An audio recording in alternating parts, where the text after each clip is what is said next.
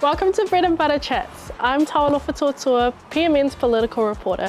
We're here in Blockhouse Bay and we're going to talk to New Zealand First Pacific candidate Anne Degia Pala. Come with me and let's get to know Anne a little bit better. My name is Anne Degia Pala, commonly known as Anne Pala. I'm a candidate for New Zealand First Party for Kelston, but I am going for the party vote, so I'm looking forward to your support, but thank you again for having me on here. What spread did you bring in and why is it your favourite? The real spread is the real butter, the block butter. You can't take that out of me because I am from the Pacific, I am a Fiji Indian, and I love my butter. Yeah. There was a time when we thought bread and butter was like right there in the basics.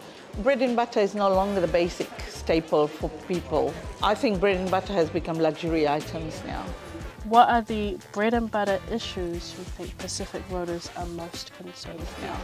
And the things that our community is concerned about is obviously the cost of living with a high inflation, affordability, rent, crime, retail crime, crime on the streets. New Zealand First has got 5 planks to work with.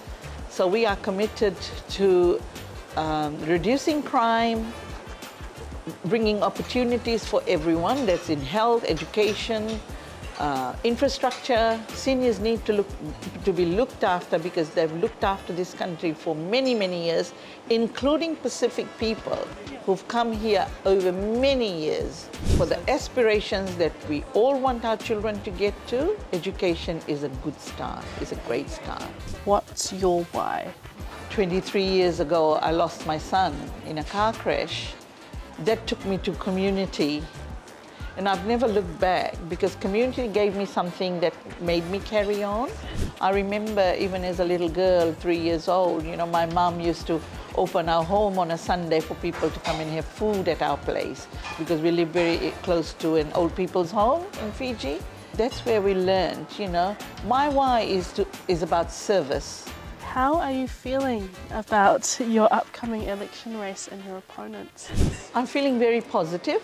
I don't see anyone as an opponent. Yes, we're all different parties, but I think everyone wants to contribute something, therefore they put their hand up.